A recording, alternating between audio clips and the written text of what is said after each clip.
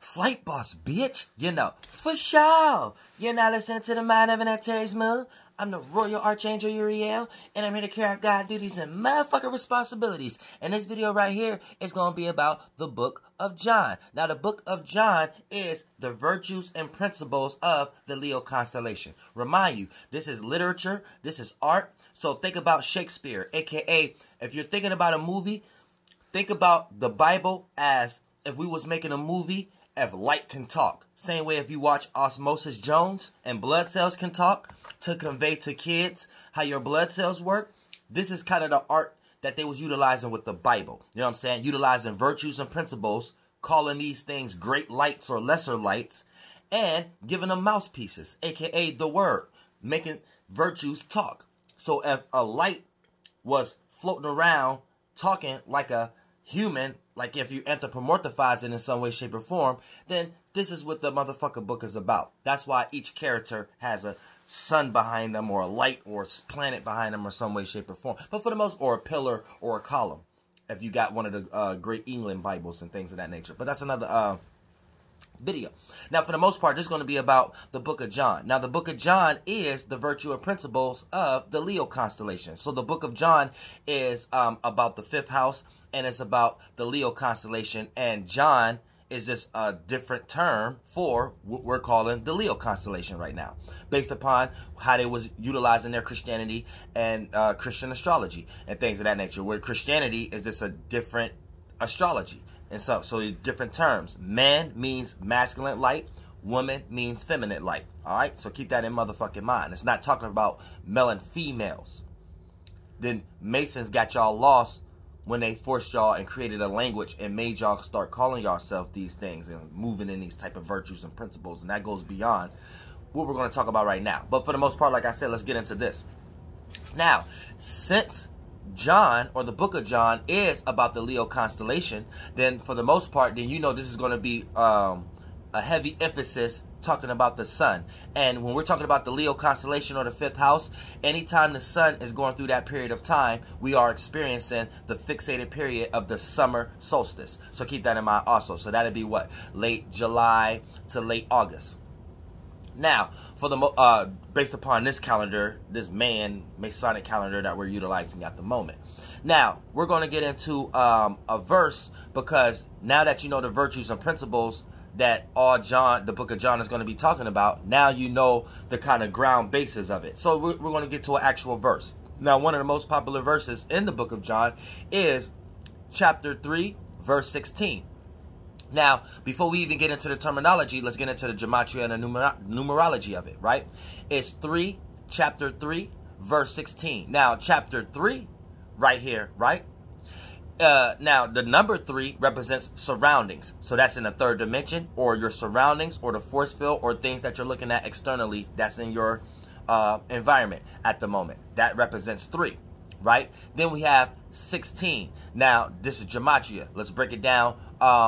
Numerology before we add value, the art of deduction, subtraction, and mental mathematics. You have number 1. 1 represents an individual. 6 represents sex, or the joining of 2 energies to create another one, aka just the art of paying attention to something, or seeing yourself in that, whatever that you're paying attention to.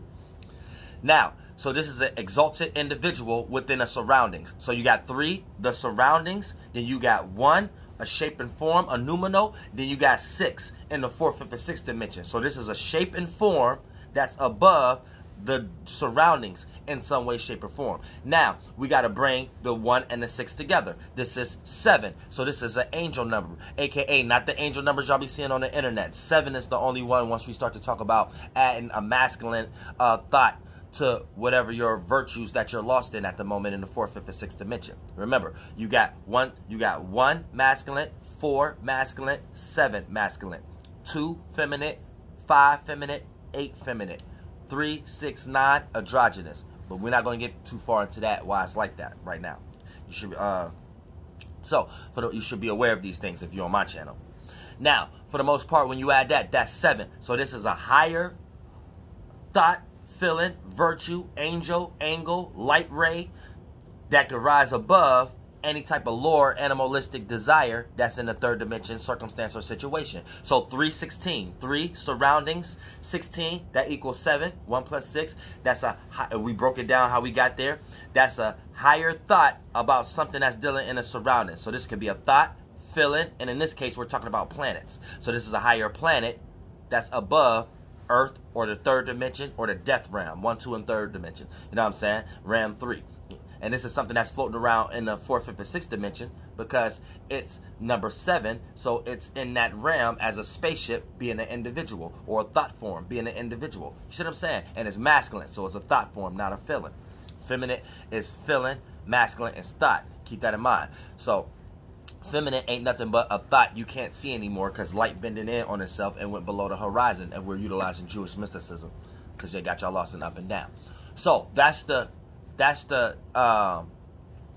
overall concept. So the verse is gonna have something to do with that virtue, aka something that's above the surrounding or the ground that's descended in some way, shape, or form, because it's 7, and we know angel is an angle, a light that's above the third dimension, but it's still de-evolved from the 7th, 8th, and 9th dimension. You see what I'm saying?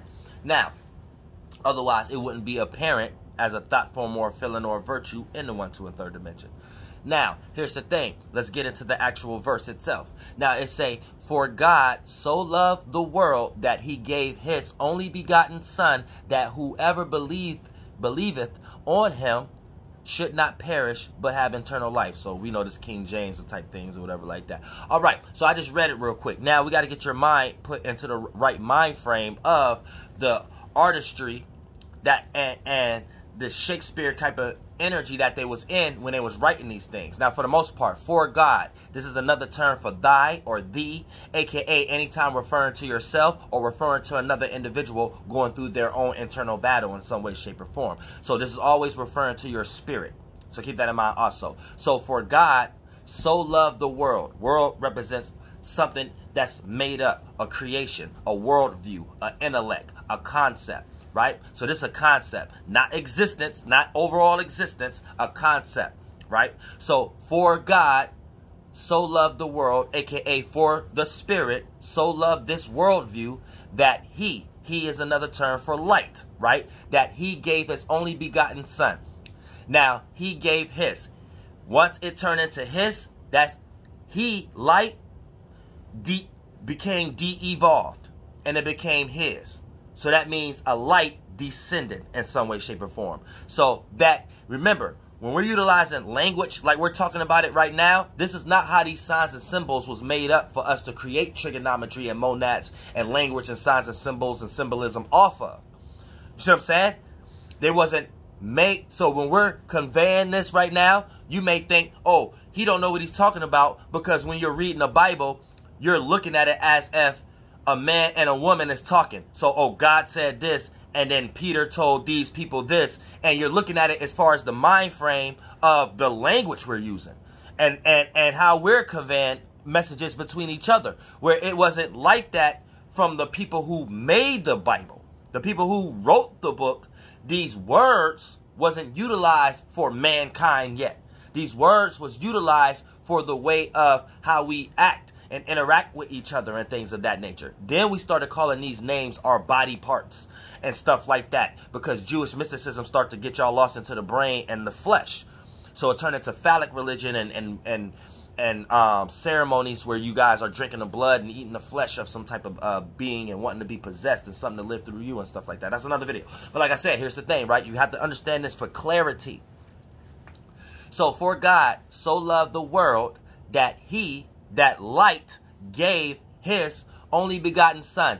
That he gave his. That light became de-evolved and only begotten Son. Now, begotten. Begotten means bringing something forth. Bringing something to existence. So when you bring something to existence, that means when you become aware of something in some way, shape, or form. So this is you putting creating like a sixth energy, right? Because that's what this verse wrapped up under. You seeing yourself into something. So it's always going to be back to supported by individuality. You can't go no further than that. I don't care what kind of knowledge or how long you went to school. It's going to reach back to individuality. So this God descended its individuality, and its individuality is being explained as a form of light by it saying it's masculine, by using the term he. See what I'm saying? So, for God so loved the world, this, your spirit so loved the world view, this thought, that's a light, that light, it's explaining the light now, it's explaining the world,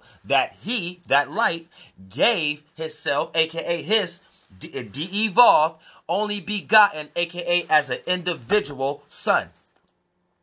So when you give your begotten son, that's when you give your individuality to something. And when you give your individuality to something, that's a different term for you paying attention to something. And that's, spiritually speaking, esoterically speaking, this is how you de-evolve. This is how you bring yourself down as a spirit. When you start to pay attention and be aware to things, you create that light to get lost in that bring you down into that realm of reality. And if you get too lost into that, you start developing feelings, attachments, and stuff like that. So this is understanding how to speak as God and understanding the language of angels and demons before you think you a winky-dink ass apologetics or theologian who don't know shit. And just being taught whatever you know. Because you probably got taught to tell me right now some logical stupid shit like I'm adding to the Bible or whatever like that. No. The Bible have already been added to once it became King James, once it became written down, once it became the Mishnah, once it became, the shit was written on your heart was already added to at that point. Keep that in mind. Now, here's the thing. Now, when you give your individuality or your energy to something, that whoever believeth on him, keyword him, that whoever believed on that de-evolved light, right?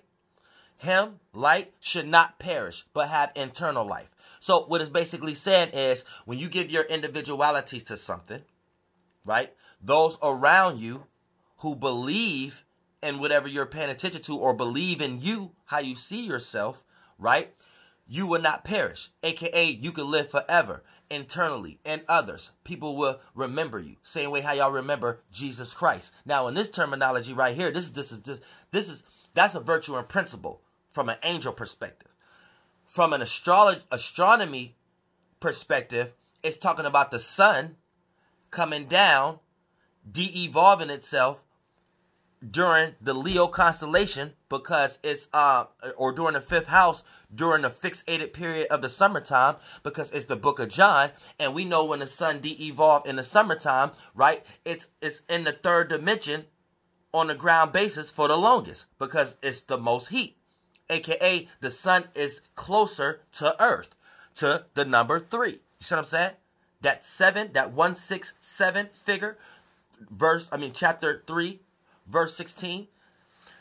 The 16 is that the sun, the motherfucking 3 is the surroundings, and when it de-evolves, right, it creates temperament. Now, this chakra is closer to this chakra, so it's going to create more temperament, astrology, and astronomy, temperature, what we call summertime, aka it's a lot more heat, and the sun is not bringing heat on its own, it's just closer to this chakra. So anytime two high velocity moving vehicles or objects is close to each other, in between creates an orb of what you call a water cycle. But on a larger scale, astronomically speaking, we would look at this as a summertime or solstice and equinoxes. So when you're looking at, so if you want to say I'm pseudo, you just don't know how to think clearly. Because if you think clearly, right, I told y'all a star is a big body of water from Antarctica all the way to the eastern continents. So think about it like this. It rained in your city because you got, what pieces this big old star is everything in between. That everything came up out of it. So we got seas and rivers and things of that nature. So yeah, you're going to have thunder, you're going to have storms and it rain like a water cycle. But if you think about it from a larger perspective on a micro scale, right, then from spring to winter time ain't nothing but a macro version of a water cycle. See what I'm saying? So keep that in mind. So that lets you know stars are water, just on a different frequency vibration when we talk about density levels. That's why we call it mass, L-I-T-E, things that's light and weight. You know what I'm saying? And when the masses come together, it gives off a spectrum. So it's light and weight, but it gives off impactful influence when we start to talk about esoterically speaking. And this is the concept of planets. You see what I'm saying? Stars are water. Planets are water. You know what I'm saying? Now, for the most part, so let's run this down one more time. For God so loved the world that he gave his only begotten Son, that whosoever believed on him should not perish but have eternal life. So in a nutshell, it's basically saying, right, when someone believes in you, you can live forever in some way, shape, or form, because you can live internally inside the minds and hearts of the people of the world in some way, shape, or form. And in that instant, you as a spirit can take that light that everyone who believed in or add more fuel to, and you can sustain yourself into that forever, so you won't perish. AKA, it plays out like a dream, or it can become a nightmare in some way, shape, or form, based upon your spirit basking in that belief, that lie, or that imagination that you have made others believe in when your ass was alive in some way, shape, or form. And that's carrying out the Leo energy in some magnitude. So the book of John is basically a different terminology of the 5th house in the Leo constellation and the fixated point of the summer solstice. Flight boss, bitch, you know, for sure.